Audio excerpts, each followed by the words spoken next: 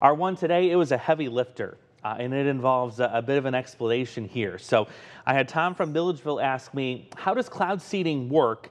And is it possible to produce large amounts of rain? And he was specifically kind of tying this into what happened with the flood situation in Texas a few weeks ago, where there was a report of cloud seeding in the area just a few days before this event all unfolded and took place. It is a very, very heavy lift. So what we're going to do is we're going to take this in chunks here. So if you're not familiar with cloud seeding, yes, it does exist. Yes, it is a form of weather modification. So folks that do say yes, weather modification exists are correct. Cloud seeding is a thing. There are companies, private companies that do cloud seeding. There's also government agencies that do cloud seeding as well. So how cloud seeding works is you have to have an existing cloud.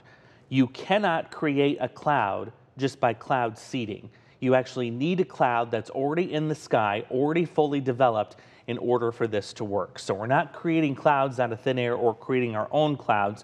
What we're doing is we are enhancing the clouds that already exist. Planes will fly into those clouds and they will fire with little rockets here, what we call silver iodide.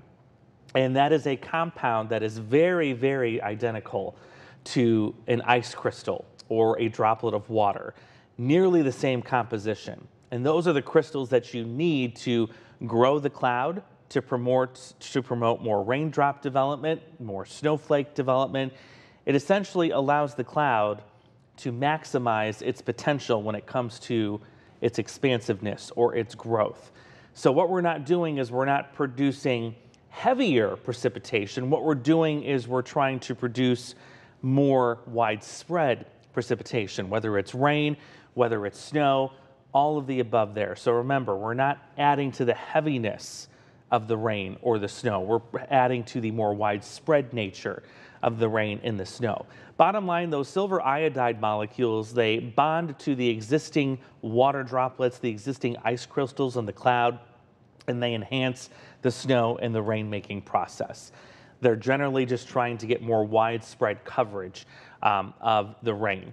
So something to keep in mind, silver iodide, according to all the research that I have read and the experts that I have talked to, once it's in the air, it does not linger very long. We're talking about a short time period of maybe 30 minutes to an hour or two at most, based on everything that I've read and everybody that I've talked to. So with that, it doesn't make much sense to really connect what happened with the cloud seeding days before and then what happened in Texas days after that, because after that case, the silver iodide would no longer be in the atmosphere. It would have been rained out. And that makes sense because, again, what we're doing is we're putting this in a cloud that already exists. That same cloud is not going to be hanging around much longer. If you think about a lifespan of a cloud, it's not very long. And even a thunderstorm, it's constantly recycling and recycling and recycling a cloud.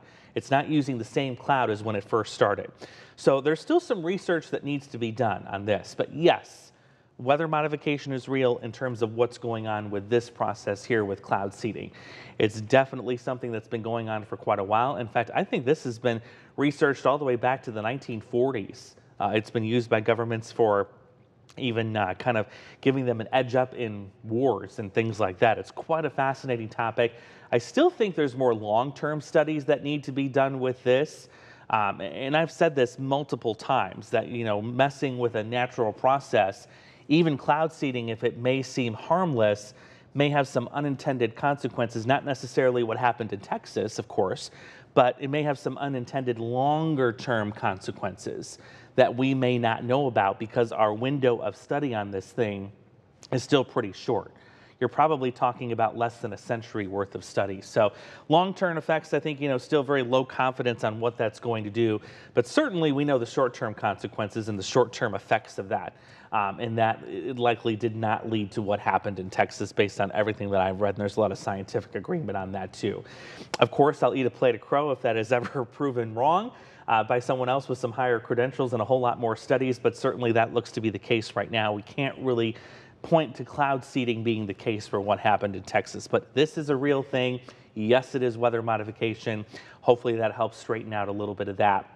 Definitely, again, as I said earlier, a very heavy lift topic to get through. But it was a fantastic question, and I'm glad that it was something I was able to bring up. And actually, I enjoyed researching that too. I looked through a whole bunch of scholarly articles and talked to a few people that are actually in that business, listened to a few interviews from folks that work in that industry. Fascinating stuff.